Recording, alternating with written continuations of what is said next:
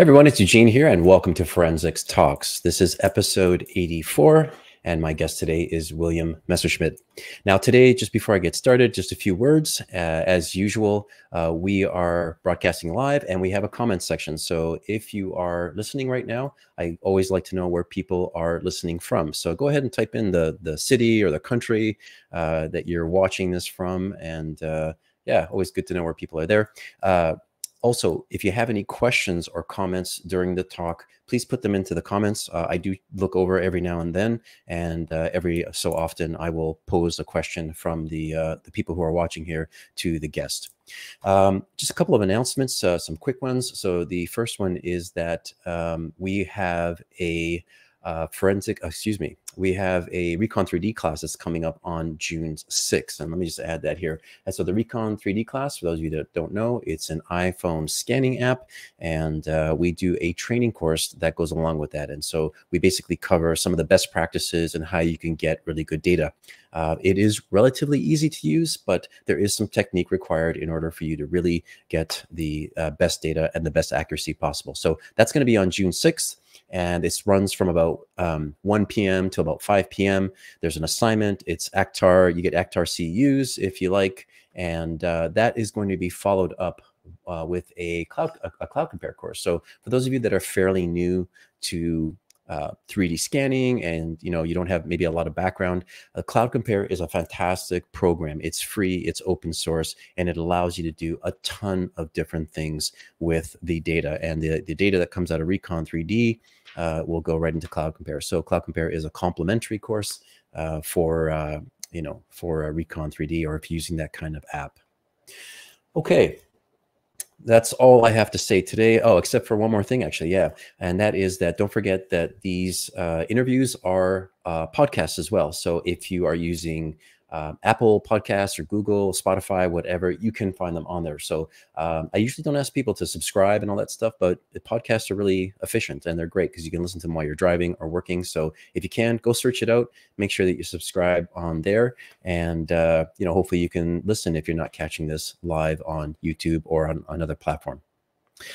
Okay, let me bring up my notes here and we are going to get started. So my next guest is William Messerschmidt. And I met him just a few weeks ago at the Rex conference in Orlando.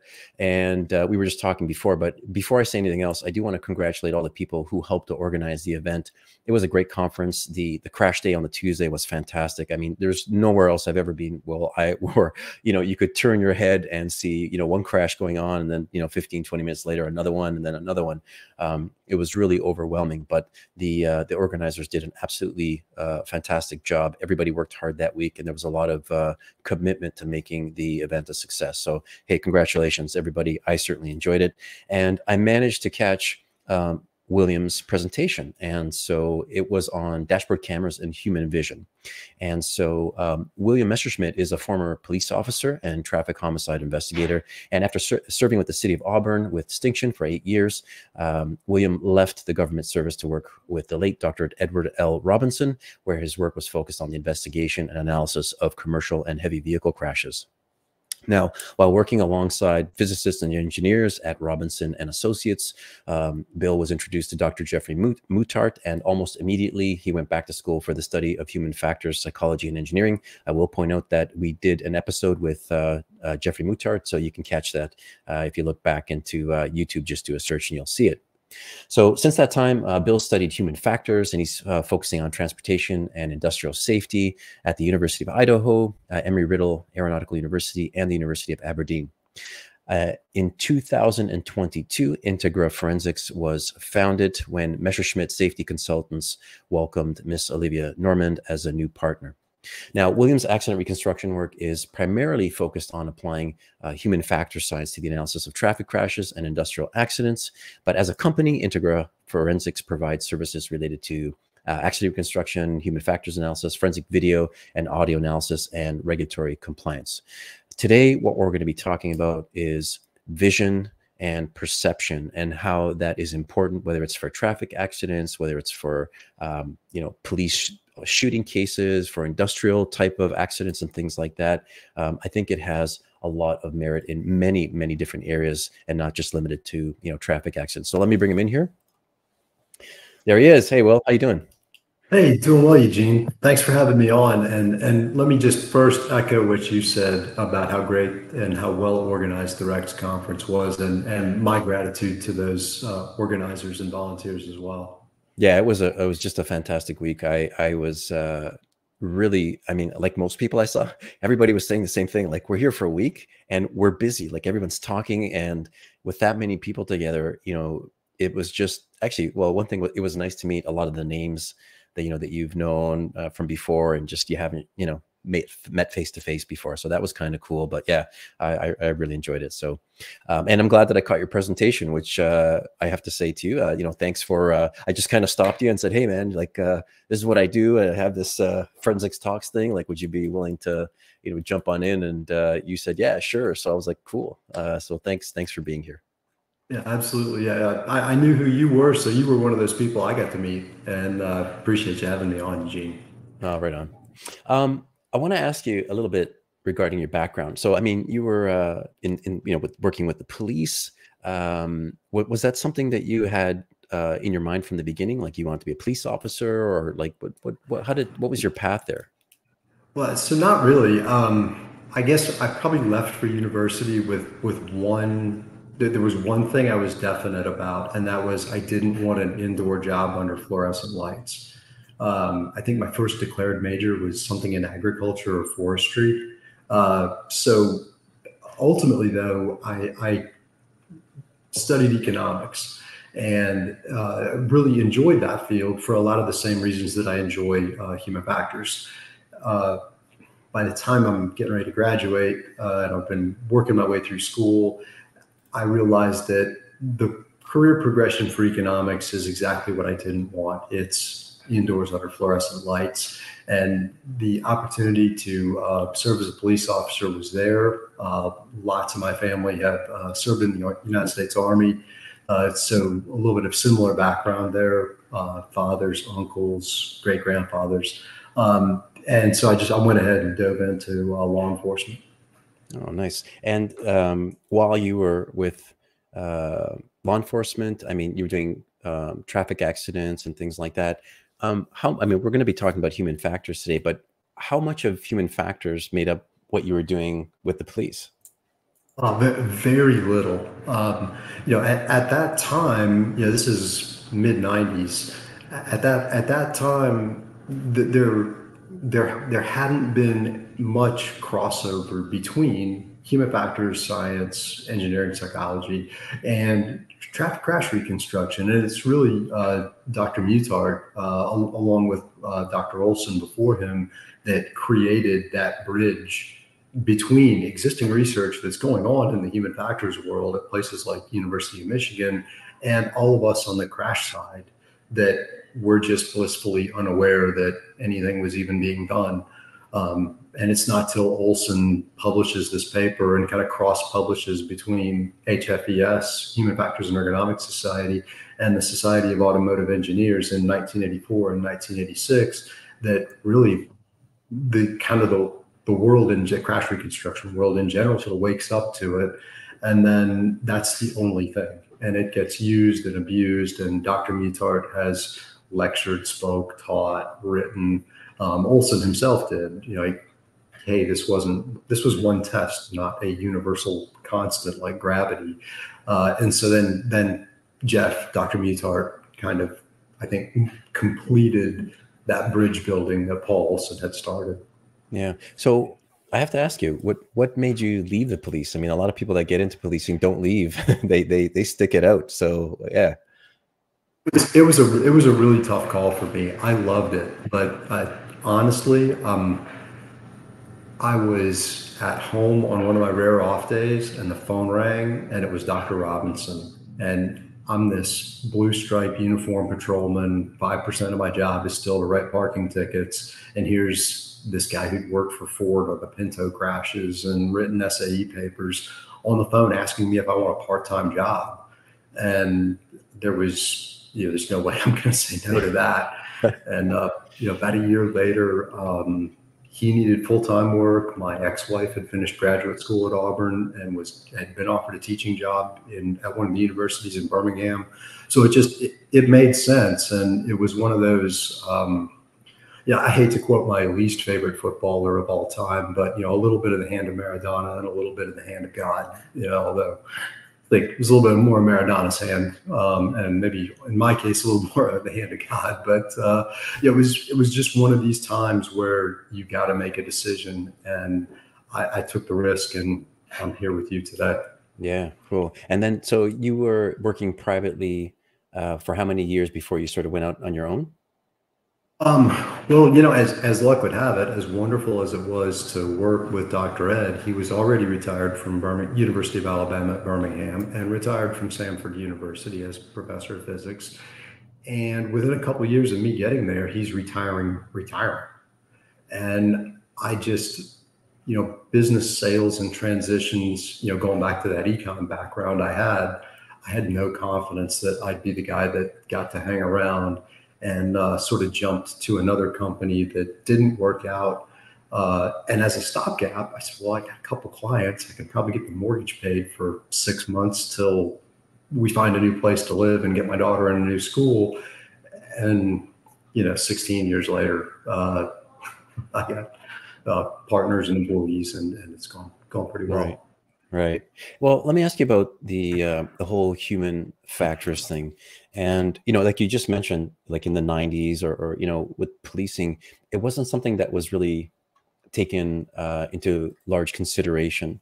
And so in your mind, have you seen a transition, or was there a point where you can say, yeah, during these few years, people started to really switch their thinking and, the paradigm shifted a little bit into more of human factors? Like, what is that like for you?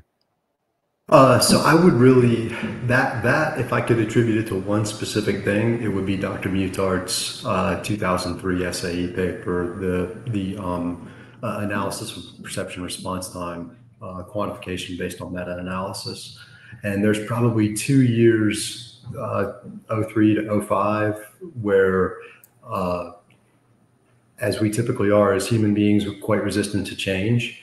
But as the truth, that different stimulus equals different response starts to win out. That's where I think the focus shifted. So maybe 05 and moving forward, it's more widely acknowledged, even for people who maybe disagreed with some aspect of Jeff Muttart's research, that, okay, well, he's got a point, which at least I believe he certainly does have some very, very good points. Yeah. And I mean, it's a complex subject, and I know there's been like a little bit of, I don't want to say controversy, but there's like things about, and I want to ask you about this too, about, 1.5 seconds and like sort of people pinning things down or trying to paint everything with a very, with one brush and calling it what it is. But there's a very complex set of considerations you have to take when we talk about human factors and how we see, how our brains work, how we react, the external conditions and things like that. So,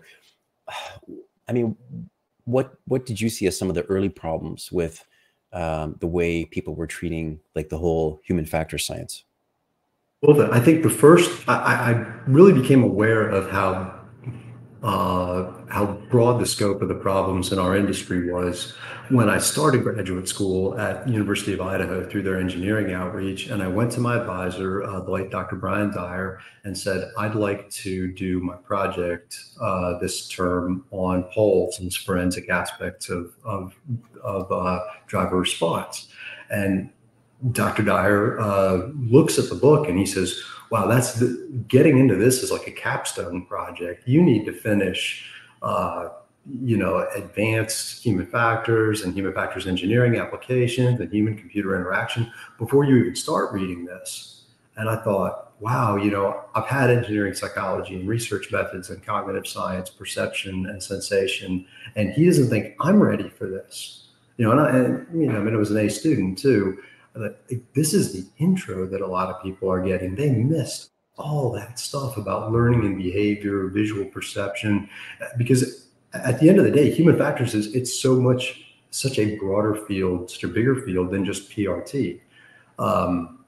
You know, it's the Greek word ergonomics is the science of work. And it's been a little bit more, you know, broadly defined than that as the way human beings interact with the human-made environment.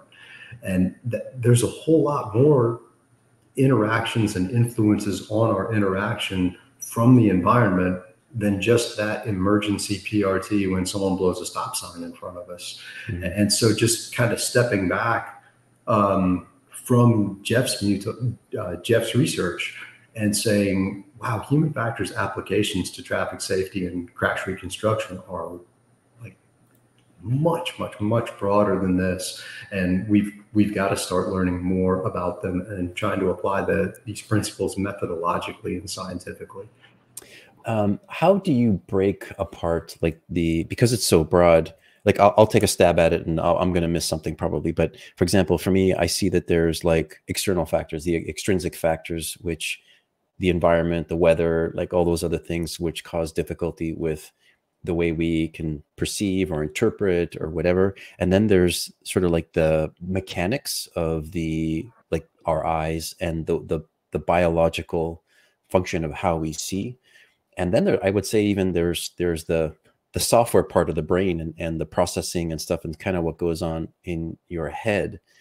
And then there's sort of another aspect that I see, which is all the research and the validation that goes into putting people in different scenarios and looking to see, you know, how average and 95th percentile, how people perform under certain conditions. But, and that may be a rather crude breakout of certain things, but I'm just curious, how do you keep it organized in your head? You're not far off. I think what I would change is that the picture's a good bit bigger potentially and broader even than that. If you look at the books that James Reason, Sidney Decker, Jens Rasmussen have written about human factors in accident investigation, you know, they'll start with the human right here, and they'll extend out to, you know, to the workplace environment, to the social cultural environment. I mean, you can broaden that spectrum just about without a limit. But yeah, at the level of the human, it is, I would add to what you said, your learned experience, the learning and behavior side of it, conditioned and unconditioned learned responses, or conditioned and learned responses. You have that.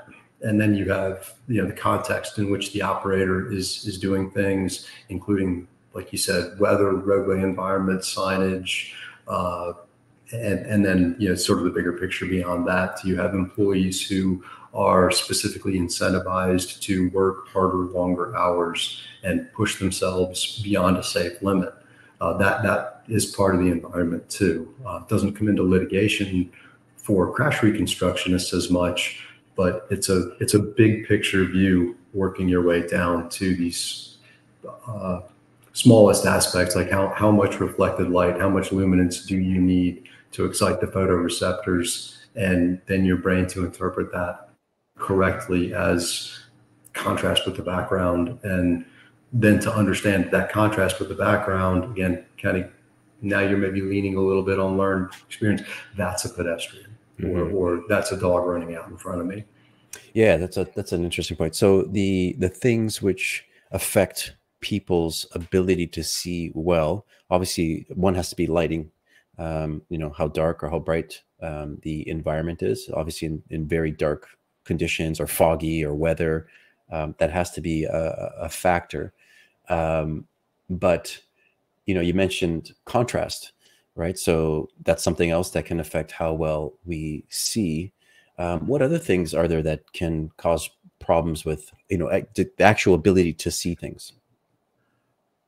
So, anything that reduces contrast, either color contrast or under low light conditions that we're usually concerned with in crash and industry, brightness contrast. So anything that blurs those lines, but then other things that help us detect the presence of an object are size and motion. Those are two big ones. Okay. And so if you're developing a model for visibility or recognition, those are two factors that you have to at least consider. Let me ask you about how people see, because during your presentation, this is one of the things that I actually found pretty interesting, which was, the fact that, well, part of your presentation was comparing, video or a camera and then to how people actually see, which is not the same. And one of your points was you can't reproduce it. You can't say that this is exactly what somebody saw or the way that they saw it. So can you explain a little bit about human vision and like what areas we focus on, what we detect in terms of like motion and field of view, all that sort of thing? Like if you had to summarize that, how could you take a stab at it? Sure. Well, if we start out with the very central part of our vision, the closer into right in front of you are, your vision that's where your best color vision, your best detail vision, anything you ever had to do with something really small, you got it right in front of you, directly in line with your eyes. So that's where your foveal vision is, we call it central vision. And then as we go out from there, that we lose the clarity. We lose the clarity pretty quickly by different people have different numbers, but 1 to 5 degrees is the clearest, and then we're out to 10, and maybe a normal gaze is 20 or 30 degrees, depending on what type of research you're looking at. But as we go out and our vision is less detail rich and we're less capable of seeing color, we become more and more dependent on the rods, which the rods in our eyes as opposed to the cones. Cones are all stacked up in the middle, giving us that color and detail vision. Rods are the rest of our eyes going back. They're giving us monochromatic light sensitivity, and they're also giving us motion sensitivity. So although the image is getting blurrier, we're getting a relative advantage in terms of motion and brightness. So when you talk about motion, though, motion is something that is typically wider. We have the most sensitive motion receptors are the rods, and they're offset just a few degrees. They begin and get heavier, in the periphery. So by the time you look like pure peripheral vision, just rods, detecting motion, right out here, not very difficult. You can detect this motion, but you can't see it clearly. Right, you can't tell what the heck it is, but something is moving, and that sounds like some kind of a natural adaptation of humans over hundreds of thousands of years, probably for good measure or whatever. Yeah, if you want to know something's coming at you, you want to know. Prey animals have like horses. Their eyes are on the sides of their head. They have the ultimate peripheral vision, and then you look at predatory animals, wolves, dogs, cats. Their eyes are like ours. They're in the front, to see what they're going after. And then, so let's talk about, okay, so we're looking, we do certain areas that we see or whatever, and then obviously they get into the eyes, they're converted so that our brains can understand what happens internally, when, let's say, for example, let's say a person actually sees something, whether it's a cat, dog, an animal that's, all of a sudden pops out on the roadway. What process is going on sort of biologically in the brain and then back to the body, in order to avoid a mishap? Well, so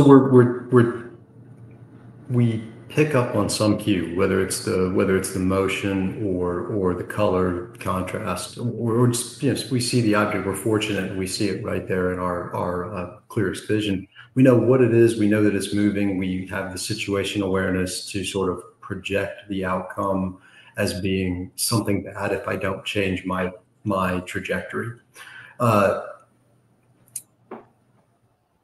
what we've got to do is fixate on that, identify it, and that's going to take this combination of the rods and cones. So we're gonna have to look at it, and then because our central vision is so small, we're often going to need to make more than one fixation, and those saccadic fixations are happening 3 to 4 times a second, and to some extent they're going to be the pattern of them, although it's happening subconsciously, is a learned behavior in and of itself. Another paper by Dr. Muttart, he looked at inexperienced drivers versus experienced drivers, and their visual search patterns were different. They weren't thinking about it consciously and controlling the movements of their eyes with conscious thought, but the experienced drivers were looking more efficiently farther ahead, where novice drivers were looking right in front of them. If you've sat and watched a sporting match with someone who really knows it or played it, and you notice that they're looking at different things than you are. You didn't see the foul and don't even know what happened, and they know, that was a cleats up tackle from behind, or that was a holding on the offensive lineman. Like, how did they see that? Well, it's because their visual search pattern is trained to go to those specific places because of their experience, just like the experienced drivers. So now we hope that we have some experience that's beneficial to us, as the machine operator, industrial worker, driver. Same thing's going to apply to pilots or train operators, anyone else, so that we efficiently determine what this object is and what the pattern it should mean. And that's only going to give us, it's only about 20% of what we quote unquote see is coming from our eyes. The other 80% is occurring in our brain. Wow. So it's like being filled in for the context of everything else. Right, because we can't possibly search the entire theoretical field of view that we have with these saccadic movements. So our brain is literally filling in gaps with what it thinks it's there and what was there last time. Probably more than just me has put their cell phone down somewhere and gone looking for it and looked exactly where, like looked on top of the coffee table where the phone was, not seen it, and then gone torn the bedroom apart, come back out and found the cell phone right there where you just looked for it. It's because you didn't get your central vision on it, and your brain filled in the blank coffee table that it thought was there. Oh man, I've never done that before, huh? Yeah, okay. We'll skip through that one. Let me show something. This is something you did at your presentation, and I thought it was kind of cool. And I'm going to press play here, but it's you kind of explain how we see, and so I don't know if you can just describe this particular video that you put together. So what we did was we took a photo that we purchased from iStock, and our forensic animator and I sat down. We based the visual, we based the clear area on a paper research that was done by some scientists at the University of Liverpool who are trying to develop augmented reality or augmented vision techniques for people with particularly glaucoma, where their peripheral vision is degrading seriously. And I'm trying to show how do those saccades start to fill in the picture.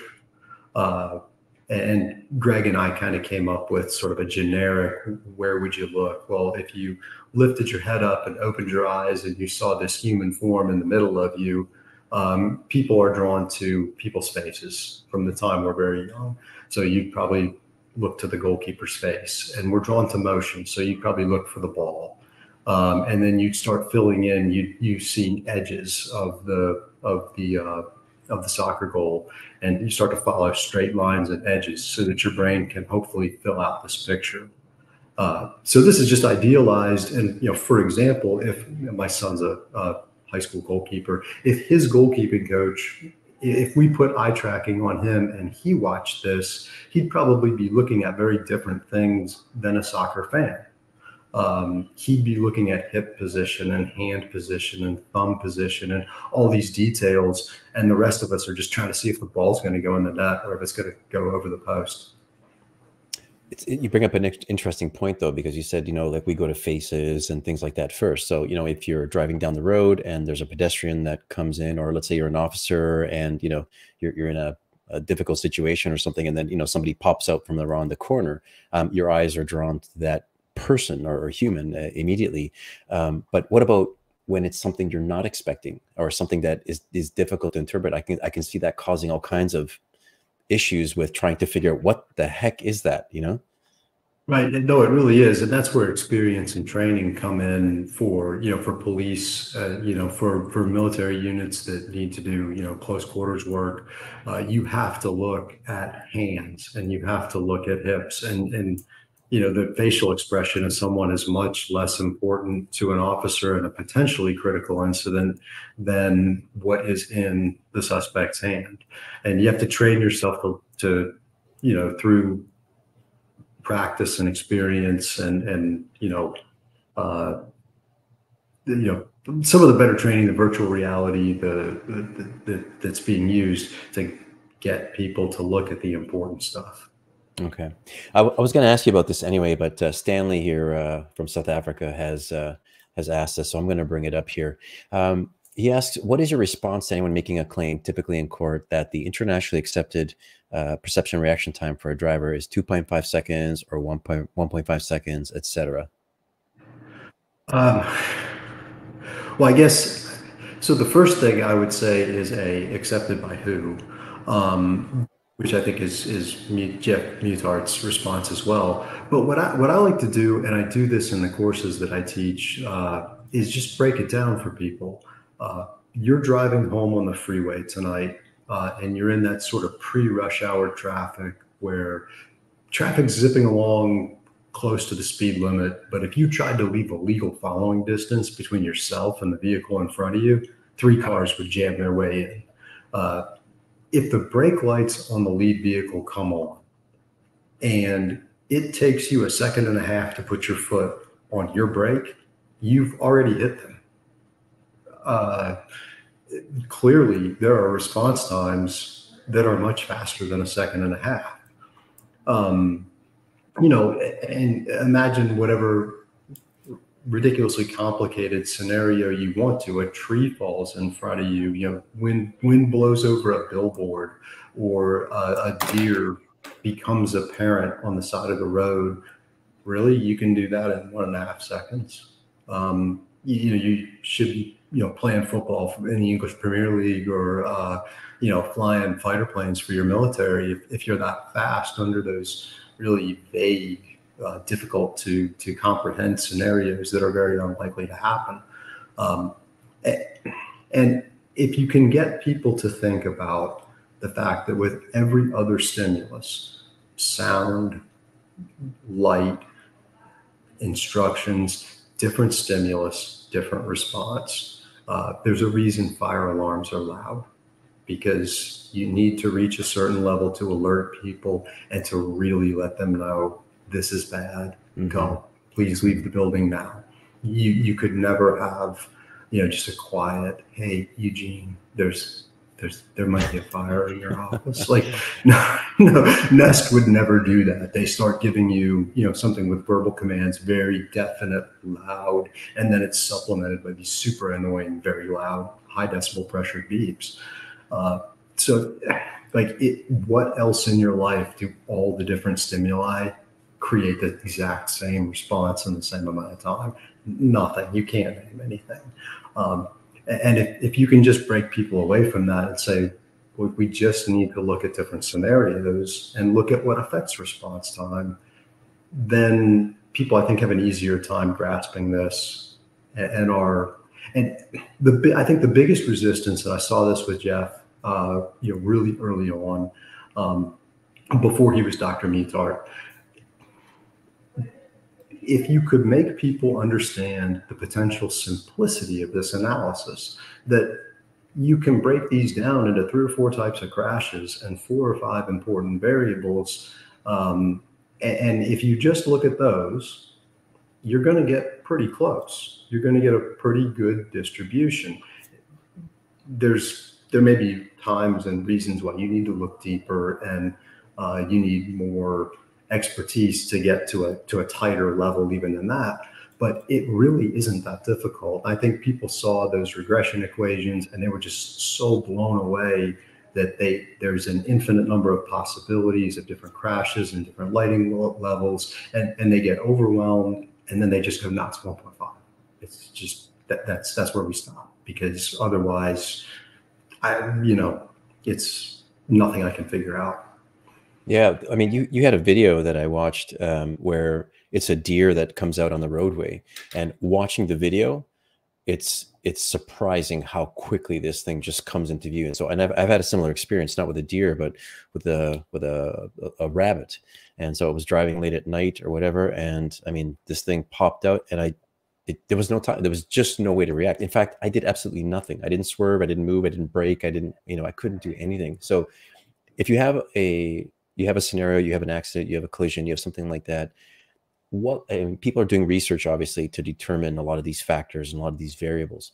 How does somebody like yourself take a scenario where you've got an accident and then apply the research or the analysis properly to that specific case? So that can be challenging sometimes. When we do research, it's pretty sterile. Olson talks about this in his book. There's a concept in really a lot of the social sciences of ecological validity. We want to make our research match the real world. But we can't. We're in a driving simulator, and we've got undergraduate students who are getting extra credit for this, not moms who are working and coming home and taking their kids to soccer practice, and truck drivers who've been on the road for 6 hours, like real people working in the real economy. So one of the first steps is to stay away, as Olson, as Muttart, pretty much everyone has recommended, from applying the average as the bellwether standard for human performance, because there's good reason to think that the average, when we're talking about tenths of a second, when we're talking about 1.1 versus 1.3 or 1.4, the average may not be the best, the gold standard to compare every driver to, because that driver has a more complex task in the real world than in almost certainly our research subject did. The second thing is to make sure that the research that you're working with matches the scenario as closely as possible. And this is super easy in some cases. Kind of like an accident reconstruction analogy would be crush energy calculation. Occasionally someone does hit a concrete bridge abutment head on, and man, it is exactly what they did in the NHTSA test. And there's a very good, very strong correlation between A and B stiffness coefficients derived from the NHTSA test to your crash. But most of the time, there's other factors involved. So once we find the most applicable research, we often need to look at a lot of the other environmental factors that came up in the normal naturalistic world and see what kind of cumulative effect they have. Lots of these things that we have to deal with as forensic scientists, if a researcher allowed them to slip into his or her research, they'd be considered procedural confounding variables, and the research could kick back in peer review. We're stuck dealing with it. So we need to judge the research based on the totality of these circumstances, and then maybe look for how those variables themselves, when they were tested in a sterile environment, change driver performance, and just make sure we don't miss the forest for the trees. Well, like, I have zeroed down the primary aspect of this accident or traffic crash to this specific gap acceptance, looming effects, contrast sensitive, low contrast recognition threshold, and that's it. That's the only paper I'm looking at. And then there's all these external factors that you didn't consider, and the balancing effect of all of them may overwhelm or may materially change the distribution of that primary effect. So there can be more to it, just like crush. There can be more to it than you can just answer by looking at the 5 primary driving variables. 2 questions I want to ask you, and I'm going to forget, so I'm going to say them both at the same time. The first one is to ask you to talk a little bit about what situational awareness means in terms of human factors. And then also, you had mentioned like gap studies and some of those gap studies. And I don't know if you could just say a few words about some of that, but maybe let's start with the situational awareness. So situation awareness is a concept that Dr. Mike Ansley at Texas Tech really codified. It's an outgrowth of Christopher Wicken's multiple resource theory, and she developed it specifically, I think specifically for aviation is where at the time she was working, but it's human performance in a dynamic or changing environment. And she goes through 3 stages to perceive the environment, to comprehend the environment, and then to project the state of the environment. And when we can do those 3 things, we can see it and understand what it is. We can comprehend the significance of it, and we can project how it's going to change relative to us. Then we can operate safely in a changing world. Or we can operate efficiently. I mean, you can apply this to, a sporting competition, just like you can apply it to an industrial work process, the pilots it was originally designed to evaluate, or automobile drivers. So it's that sort of 3-stage process that, is a kind of functional refinement of multiple resource theory. Okay. So let's talk about gap analysis and different types of studies that are looking at gap analysis. What can you tell me about some of what's going on today? So I think what's going on today mostly is trying to get people, like Muttart did with PRT, trying to get people aware that it's even out there. I think through most of the Western world, there's this fail to yield right away, kind of generic understanding of fail to yield right away, that it involves you entering someone else's traffic flow and creating an immediate hazard. Well, what if the hazard's only immediate because I'm posting a video to TikTok and didn't tap my brake and slow down a few miles an hour, or sending an email or something like that? Did you create an immediate hazard to me, or did I create an immediate hazard to myself? Mm-hmm. So those are sort of 2 extremes there, but within those extremes, highway engineers going back decades have been looking at what is the time gap, because time turns out to be the variable that they found was statistically significant and relevant. What's the time gap that drivers need before the average driver, 50th percentile driver, will pull out and try to cross a road or make a left turn or make a right turn or a left turn across oncoming traffic? And that research is there. It's there for cars. It's there for trucks. There's less for heavy vehicles. It's a less robust data set, but it does exist and it's materially relevant. So if we know, suppose my pullout is one that, based on this research, upon which in the US and Canada and Western Europe our highways are designed. So the validity of it sort of speaks for itself, as the way our whole road system's built.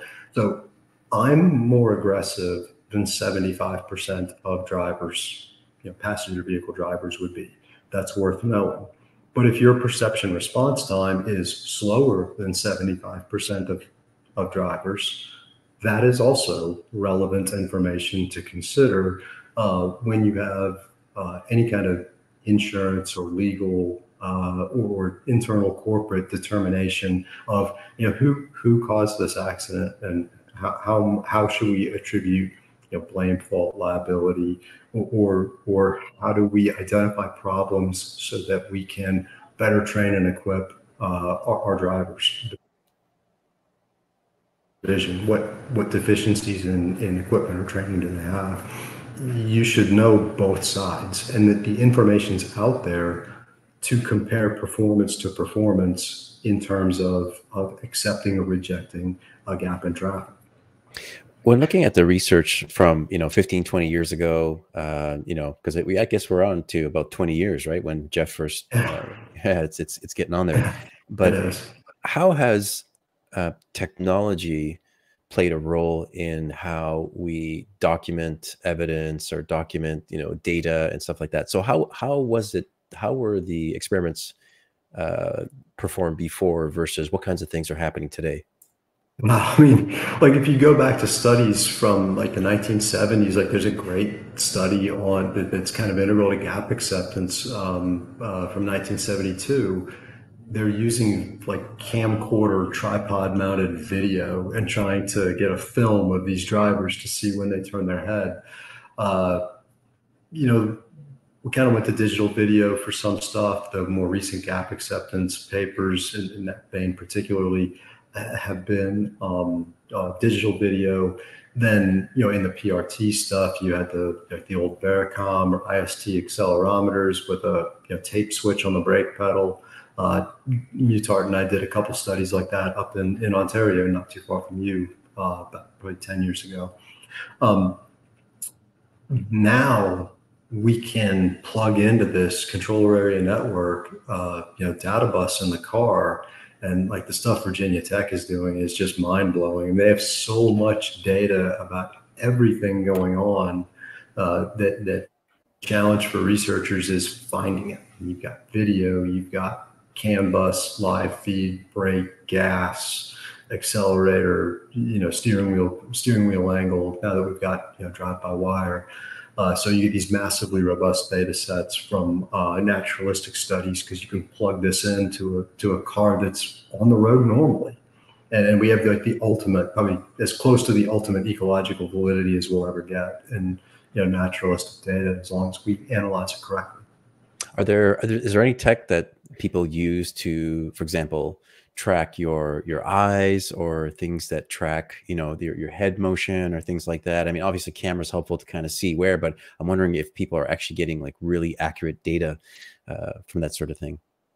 And eye tracking, I'm glad you mentioned it because that's one of the coolest pieces of technology that the price is coming down. Like there's been eye tracking for quite some time. These big goggles that look like military night vision that you strap to your head, and you could never do anything but drive a simulator with them. It'd be dangerous to walk around the office wearing them. And they did very effectively track your pupil movement. At this point, there's a company, I think Neon, that's about to release, or maybe just has released, glasses. I mean, they look like the reading glasses I'm wearing, and they're that will do eye tracking. Now, those specific ones may not reach, or some of them, I don't own them. I don't know if they reach the the heavy hitter government-funded research institute level of the eye tracking stuff that's being used, but it's getting to the point where it's almost commercially available to get good data. And the best eye tracking, these prices are coming down like scanners did, from hundreds of thousands to tens of thousands. And now I think this Neon product is supposed to be something like 6,000 euros or 6,500 bucks US. You mentioned, putting these goggles on or whatever. So naturally my mind is wandering over to virtual reality and any applications. Is anyone doing anything with virtual reality and looking at human perception, reaction time, stuff like that?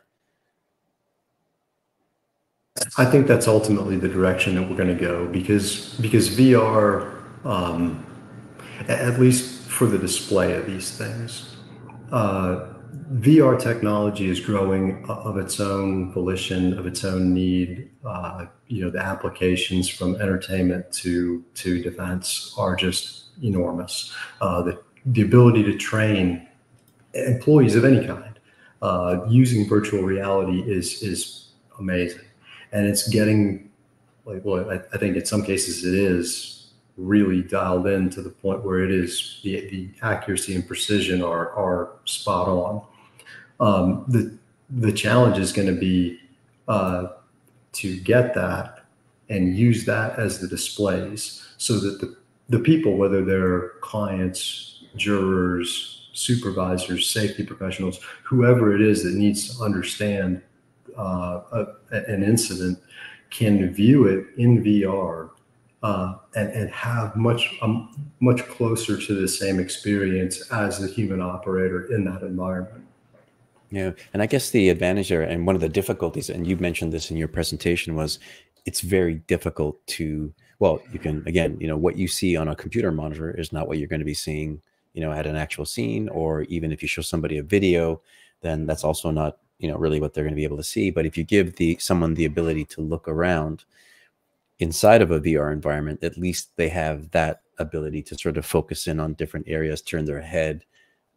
So yeah, there's some really interesting, and you can do tracking too. So you can actually track head position and stuff like that. I don't know if you can do eye tracking in VR, but I'm sure somebody's smart enough that they could probably figure it out, combine both. I don't know if it's been done. I imagine you can, because eye tracking is integral. Eye tracking research has been integral to the creation of the better VR stuff. But yeah, I mean, when you think about the fact that what's really going on when you quote unquote see something is that your brain's knitting together a bunch of tiny pictures and then filling in the blanks, and that's what we call vision. How do I represent that with a picture? I can represent the scene correctly. I can get the brightness correctly, and I can say, here's the scene as could have been viewed by a driver. But can we do better than that? Can we give them a panoramic view generated from the kind of 3D technology that you use and you train and develop? Can we give them that 3D panoramic, and then they look at it?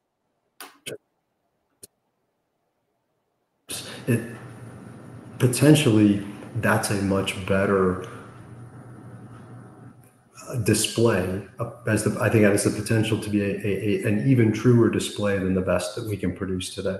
Yeah. Has anyone talked to you, or do you know of anyone that's, artificial intelligence is the big buzzword nowadays? And I'm just wondering about if anyone has even started talking about some areas where artificial intelligence may help. And I mean, may help in research, or maybe help inside of keeping drivers aware and keeping drivers attentive, so that they don't get into a serious mishap. So that's not something I've read about yet, but I think whether we like it or not, artificial intelligence is going to be interwoven into just about everything we do that's an electromechanical system. So I'd be surprised if, I'll probably say 10 to 15 years, and it'll happen in 5. But if in a few years in the future, if that stuff's not becoming integral to the human warnings and human feedback that we get from these smart vehicles. I've got another question here from Stanley. I'm going to bring it up because I wanted to ask you about training and sort of what kinds of things. I mean, you do training in human factors for agencies or people that want to learn. But I'm wondering also, like, what's out there. And Stanley's question here is, considering geographic or financial limitations, what would you regard as the most informative and expansive resource for further education and information around human factors in crash cases? Well, I think so from a continuing ed standpoint, Muttart offers a lot of his stuff online. I think it's pre-recorded webinars. I obviously think a lot of Jeff. I think his research is fantastic, and had a good relationship with him since I met him back in 2005, I think. So his stuff is really good. There are a few universities, Idaho and Aberdeen both, and probably more, that are teaching human factors through a distance learning format. That can be helpful if you want to go the formal route. And then I think that as the demand increases, forensic training group out of Nashville, the folks I teach with now, it wouldn't surprise me if Tony Becker called me and said, we're putting together an online curriculum, would you do it? You know, Rick Ruth is doing it with CDR for Society of Automotive Engineers. IPTM is doing it. So I think that will, you know, fill that market niche. I mean, especially for someone like Stanley on another continent, I complain about sending employees out of town for a week. And it's like, really, you got to go to Chicago for a week, that class? How much? You know, that's a whole nother level of expense for, you know, for folks outside the U.S. and other places like that. Now, do you offer training though? Like you do human factors training as well? So Forensic Training Group out of Nashville, Tony Becker, Scott Skinner, James Loftus, those guys, about once a year I teach for them. I'll be teaching Oklahoma State Police 2 short classes this June. Okay. So tell me about what you are currently working on, or like what are the next steps for you in this particular area, like research studies or ideas you have for the future? So I think the two things, one of the most interesting things that is about to happen is the research that Swaroop and Jeff were working on, and Jeff Sue at Rex, getting an idea of how bright retroreflective tape is to actually alert a driver at what point. That's information we have not had. We've had those few of us who could even measure the brightness of the tape were sort of like, okay, it meets the ANSI spec for design, or it doesn't meet the ANSI spec for design, but what does that mean from a human performance standpoint? Jeff Swaroop and Jeff Sue are trying to get that answered. That's going to be really interesting. And, you know, as with anything, the first study that gets done is just going to be building blocks for other studies. So that field is, I think, really important. And I think the further adaptation and refinement of things like Adrian's small object detection model, which is going to be built into the response software, if that can be built upon, I think that's going to give us some good information in nighttime cases where we don't have a one-to-one test study where we got glare sources and other ambiguous, you know, where age may really be a factor one way or the other. What is the small detection model? So small object detection model is a visibility model that was developed in the early 90s is the first version of it that comes out by a German researcher, Wilhelm Adrian. And it's a pretty mathematically intense, really it's a lighting model. And there are some issues that make it a difficult one-to-one comparison with a crash reconstruction. The simplicity and size of the object, I mean, it's the small object detection model. It wasn't the side of a tractor trailer or an adult pedestrian standing up. So there are certainly areas where it's not an apples to apples comparison, but there's a tremendous amount of really good information in there about how the brightness of glare, the number of glare sources, the angle of those sources, the age of the viewer all change our ability to you know, see an object under low light conditions. Yeah. So I think there's a lot of great stuff in it, but it needs, for crash reconstruction, it needs some further fleshing out, and it can be improved. Yeah, for sure. Hey, Will, we're just getting on a little bit, but could I share your LinkedIn profile just in case people wanted to get a hold of you or something like that? Absolutely, absolutely. Yeah, let me bring it up here. So that's, let me see if I make this larger. There we go. That'll be bigger. So yeah, if anyone's interested, you can find Will up on LinkedIn and also on his website here. So it is the best place to get a hold of you just through the website? Yeah, I will. I have to confess to being probably the worst LinkedIn user in the world. Every time I log in, I find messages that I need to apologize for not responding to. But email, I am pretty good about responding to. So yeah, if I can help out, that's the best way to get in touch with me. Excellent. Well, I enjoyed your presentation, at Rex. And are you going to be at any other conferences in the near future? Just curious if anyone wants to try and catch you at some other conference. What do you got lined up next? So next one is the Texas Association of Accident Reconstruction Specialists in October, and I believe it is in San Antonio this year. I know it's not in Austin because of the conflict with the Formula One race. They finally got tired of fighting for hotel space. So I believe San Antonio, but it's it'll be on the TARS website. That'll be the next one, and that's, I think, a full 3-day. And that, the TARS membership is really an advanced group of very well-trained people in general. I mean, they've had Dr. Muttart, they've had Jeff Suey. So I'm going to try to give the TARS one will be a little bit more on the advanced side, where the human factors proper class that I teach, like what I'll be doing for Oklahoma State Police.